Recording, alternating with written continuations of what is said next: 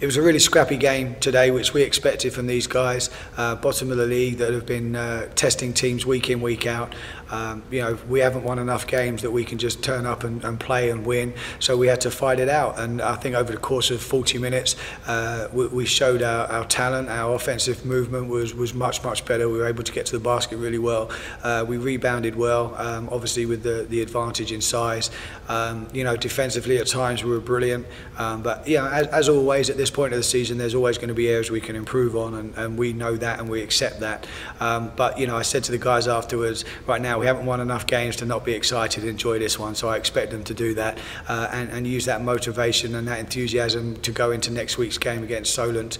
Our last game before the Christmas break, and something that we've set ourselves as a short-term goal to go into the Christmas break with a win, and again to use that momentum pushing forward to the second half of the season, work our way up the league, hopefully into the playoffs and make a push.